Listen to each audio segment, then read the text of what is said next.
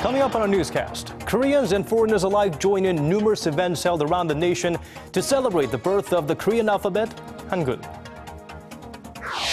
While North Korea is busy with last-minute touches to its grand military parade, Human Rights Watch sheds light on how the regime is forcing its citizens to toil under harsh conditions to prepare for such events. The Tunisian National Dialogue Quartet, which formed an alternative, peaceful political process when the country was on the verge of civil war in 2013, wins the Nobel Peace Prize. All this on this edition of Primetime News.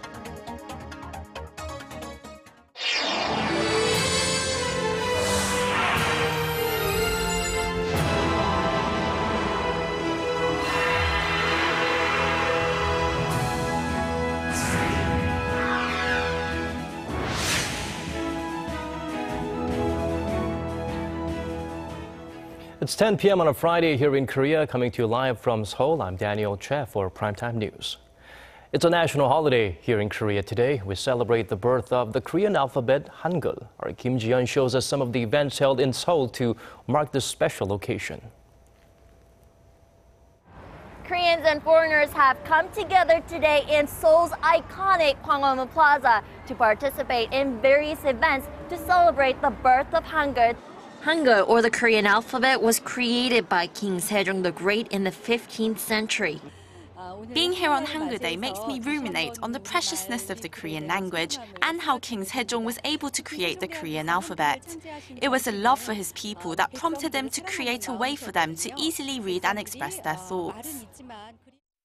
And it wasn't just Koreans enjoying the festivities. 어렸을 때부터 마음에 들었던 거는 한국 음식에 대한 관심을 많이 가지게 되고 너무 먹고 싶었어요. 그때는 한국 음식을 많이 먹기도 했고 그리고 한국에 들어온 다음에는 제가 이제 그 한국 문화에서는 어른들을 너무 존경스럽게 대조하는 거라 근데 지금 가르치고 있는 상태에서 보면은 한국은 언제 이렇게 많이 알려져 있고 한국어에 대한 언제 그렇게 어떻게 이렇게 많은 관심을 보여주고 있는지 저도 놀람스러운 일이고. The growing popularity of both Hangeul and the Korean language is prompting the government to continue its support to promote them overseas.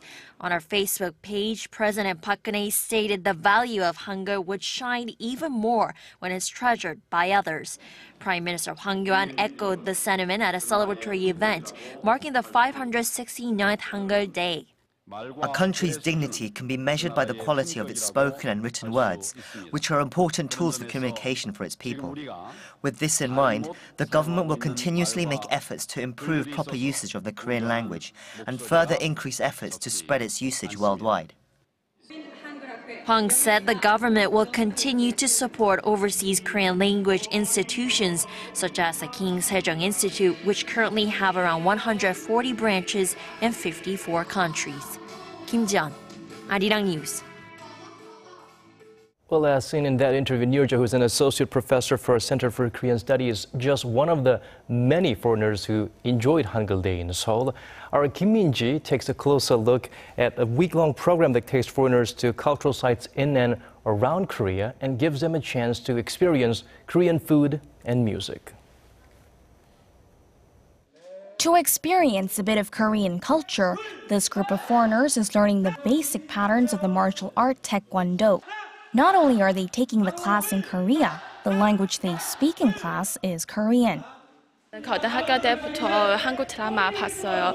그 드라마 보고에 한국 문화 그리고 한국 음악이 한류 좋아했어요.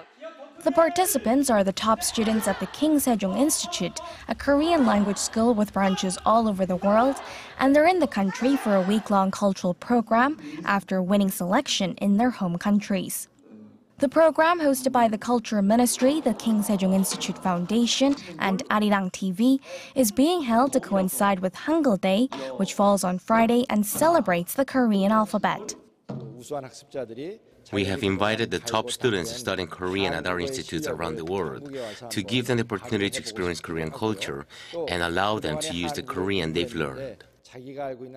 One of the main events on the program was a Korean speech contest that took place Wednesday.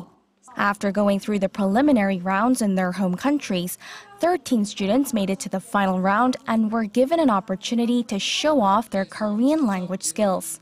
The competition was intense and the contestants spoke on a range of topics, from their dreams to what they like about Korean culture.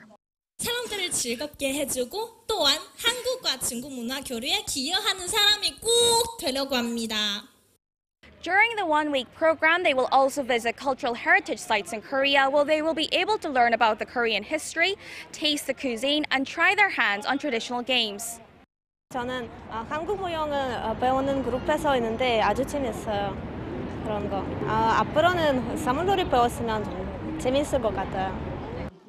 Program organizers hope that not only will the participants be able to brush up on their Korean language skills during their stay, they will have the opportunity to discover Korea for themselves, with the hope that the experience will strengthen their love for and interest in Korea and its culture. Kim Min-si, Arirang News. Turning to other stories now, North Korea is putting the last-minute touches on what is expected to be a grand military parade in Pyongyang on Saturday to mark the 70th anniversary of its ruling Workers' Party. According to our Kim Hyun-bin, the regime will almost certainly flaunt its latest weaponry, including a submarine-launched ballistic missile, before a very important guest from China. North Korea has a history of revealing new weaponry at its military parades. In April 2012, Pyongyang unveiled its KN-08 intercontinental ballistic missile for the first time. In 2013, the North paraded what is said were miniaturized nuclear weapons inside backpacks, although it was widely discredited by military experts. The parade on Saturday is likely to see another form of weaponry, real or not, make its military debut. Experts are focused on whether North Korea will roll out miniaturized nuclear warheads, which the regime claims to have developed. They are also looking out for evidence North Korea has submarine-launched ballistic missiles that Pyongyang claimed to have successfully tested in May. The missiles could be tipped with a nuclear warhead. If the North had the technical ability to do that, it would represent a dangerous new security threat to the South. North Korea will likely display its KN-09 cruise missile, which has a range of up to 200 kilometers. If fired from the border, Seoul and South Korea's military headquarters in Daejeon will be well within its range. The North's KN-09 could strike most of our military's runways. Without this ability, North Korea's conventional weapons could potentially overpower us in a conflict scenario. Meanwhile, Liu Un-sun, China's fifth-in-command, arrived in Pyongyang on Friday to take part in the anniversary ceremony. Liu led the Chinese delegation and is scheduled to stay for 4 days to meet with North Korean officials and exchange views on bilateral relations. This is the first time since 2011 for a member of the Chinese Communist Party's Politburo Standing Committee to visit North Korea. Diplomatic sources in Beijing expect Kim Jong-un to meet with Liu, but experts say it remains unclear if the encounter will help Pyongyang-Beijing relations. Kim Hyun-bin, Arirang News. Meanwhile, Chinese President Xi Jinping sent a congratulatory message to North Korean leader Kim Jong-un on Friday. According to Chinese state-run media, Xi extended warm congratulations to Kim, saying that Beijing and Pyongyang have maintained a great friendship, and added he wishes the relationship could strengthen and prosper. Bilateral ties between the reclusive state and China have remained strained since the North's third nuclear test back in 2013. Now, while North Korea has been making preparations for the massive public ceremony, a new report released Thursday by Human Rights Watch reveals more condemning evidence of the communist state's abuses. That the country's economy and the ruling class was built and sustained by the blood, sweat, and tears of forced labor. According to the watchdog, most North Koreans must perform forced labor at some point in their lives at logging camps, mines, and farms under difficult and dangerous conditions. Such experience results in physical and mental injuries, malnutrition, starvation, and growth deficiencies even. A UN commission also found the conditions to be worse in prison camps where forced labor is used for political coercion. Phil Robertson, the Asia Deputy Director of Human Rights Watch, said the UN Security Council should act now to demand the reclusive regime put an end to its abusive economic system built on exploitation.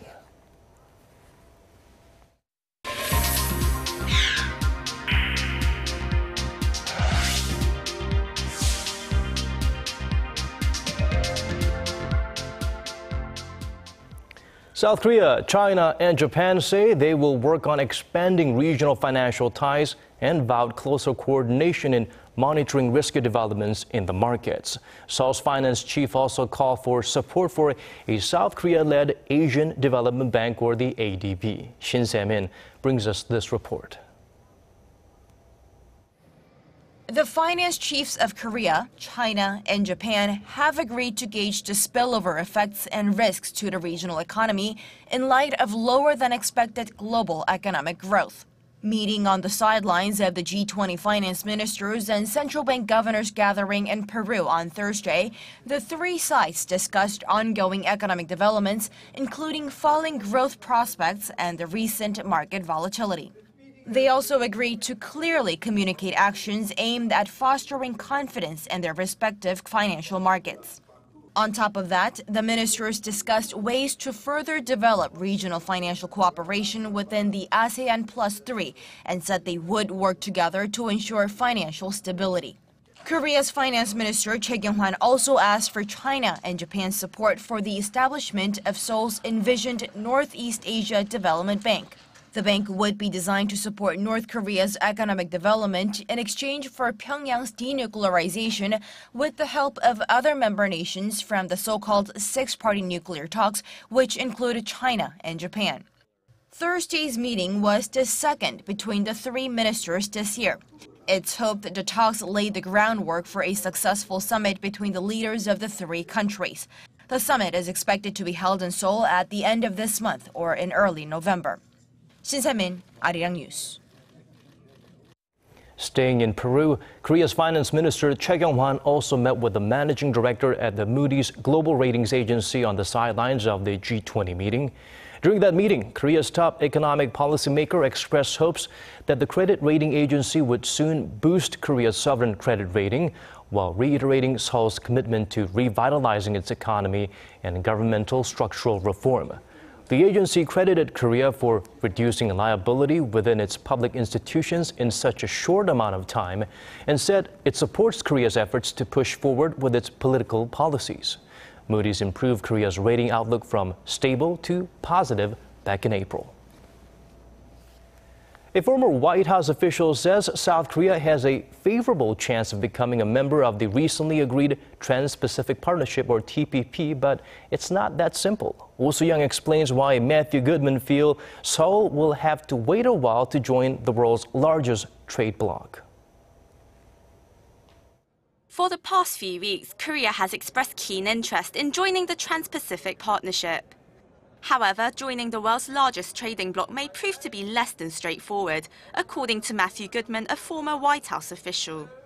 Speaking to a local news agency on Thursday, he said that Korea should be on the top of the list in terms of gaining membership, but that it's too late to join the first round. Having reached a landmark deal this week, it's likely that the 12 member countries will take a year or two to ratify terms before considering new members for the second round.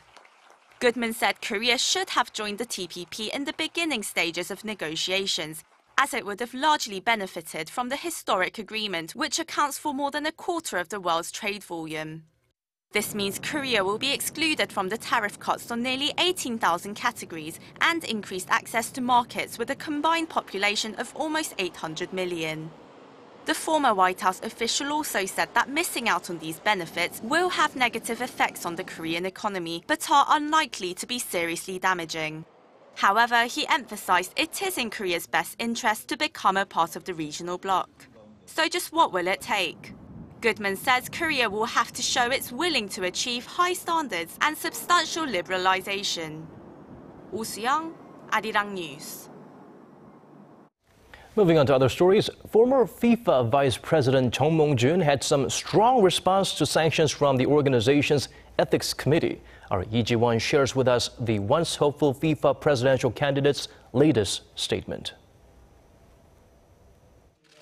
Chung Mong-jun released a statement on Friday to reveal his intention to take legal measures against Sepp Blatter and FIFA's Ethics Committee in response to his 6-year suspension, including a visit to the Court of Arbitration for Sport by early next week. Chung said he plans on suing Blatter for embezzlement of $3.7 million from the Visa MasterCard sponsorship deal and not disclosing his salary.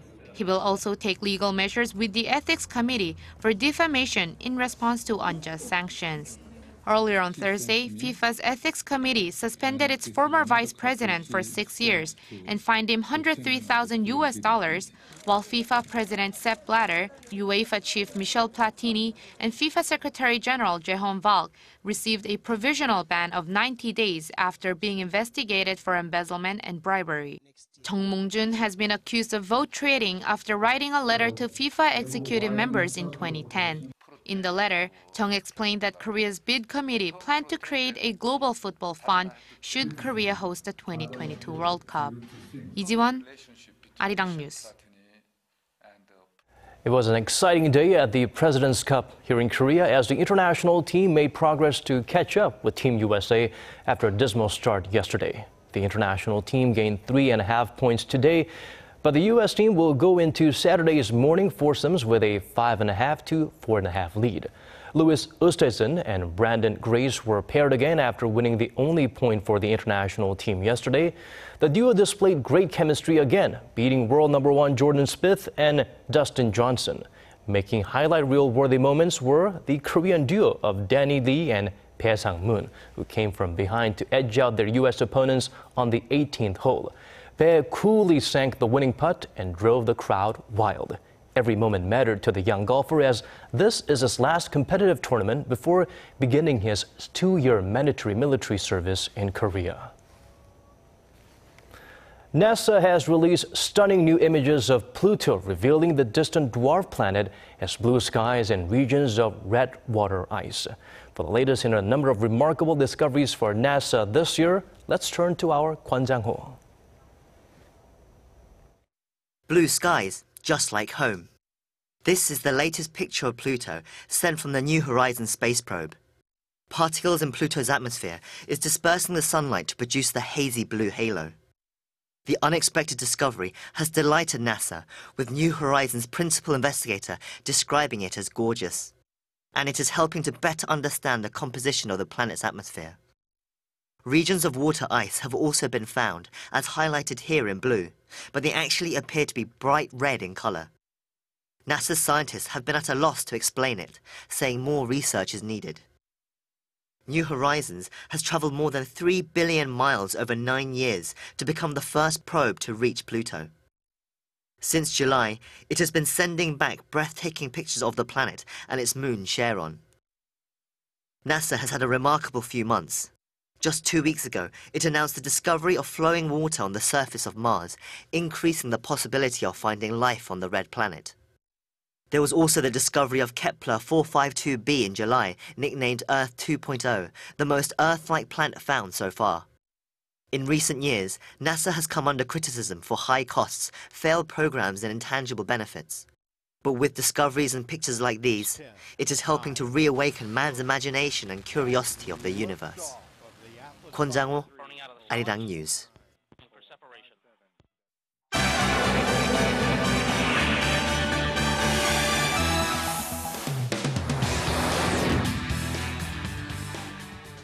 Now for international headlines, we turn to our Bruce Harrison at the News Center.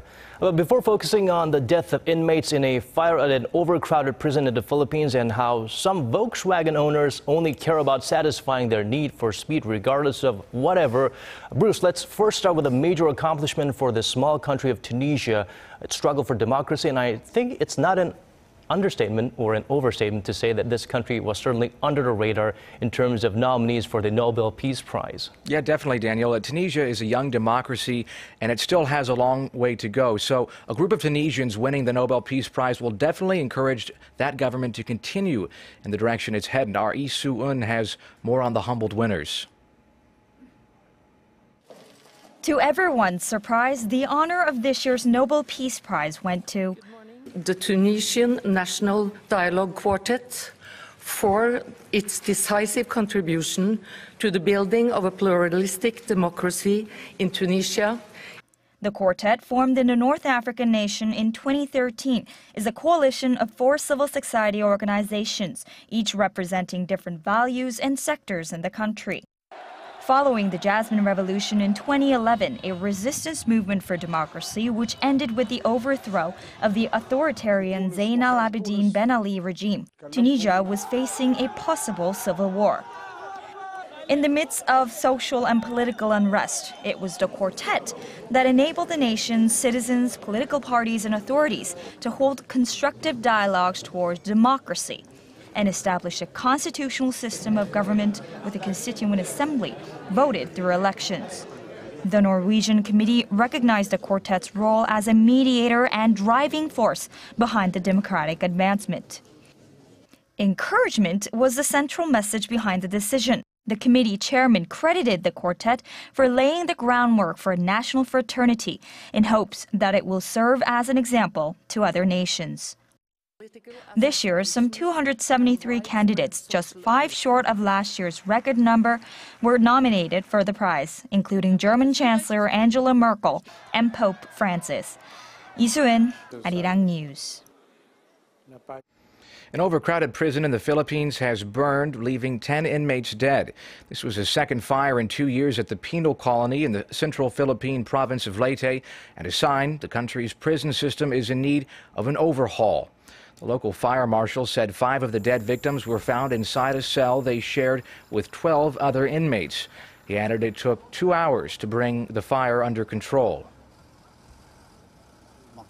The whole maximum security compound was struck by the fire, so everyone inside the cells were caught in the blaze.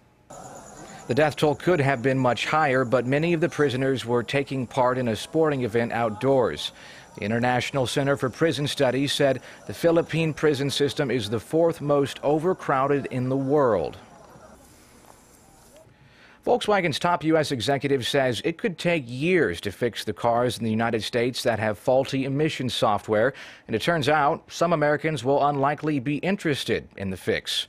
Volkswagen's U.S. operations chief Michael Horn testified before a congressional committee in Washington and apologized, saying his company had no knowledge of the cheating.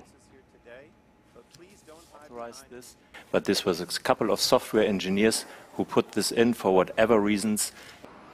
It was the first public questioning in the U.S. of a VW executive since the scandal erupted. Last month, the U.S. Environmental Protection Agency said Volkswagen fitted some diesel cars with software capable of cheating emissions tests. 2016 will undoubtedly be a difficult year for Volkswagen sales in the U.S. The German automaker said it's already withdrawn its certification application in the U.S. for some 2016 model year diesel-powered vehicles.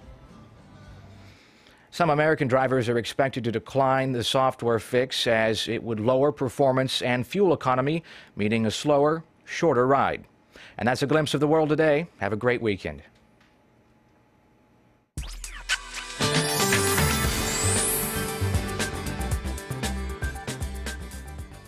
Hello, I'm Lee Ji-hyun with the latest weather updates. It was a beautiful Hangeul day we had today, but temperatures were clearly on the cooler side compared to previous days. And tomorrow seems to be even chillier with rain expected for most of the day. And following the precipitation, temperatures will drop on Sunday with the mercury only rising to 15 degrees Celsius here in Seoul with a chance of sporadic showers during the day. And for tomorrow, 5 to 20 millimeters of precipitation are anticipated for the central parts of the nation, including here in the capital. And it's forecast to rain from early in the morning till the evening, so please bear that in mind. In the meantime, southern coastal regions in Jeju Island will be under mostly to partly sunny skies. On that note, let's take a closer look at the readings for tomorrow. The low in Seoul will start out at 12 before getting up to 17, while big gaps in temperatures are expected for Daegu with a low of 9 and a high of 23, and Gwangju and Busan will be topping out at 22 tomorrow afternoon. Now let's see how other regions are looking. Daejeon and Jeju Island will see a high of 20 and 23, while Dokdo rises to 19. Now despite the chilly weekend, the weather outlook for next week looks promising, with skies to be clear and sunny, temperatures returning to the seasonal averages. Well, that's Korea for you, and here's a look at the weather conditions around the globe.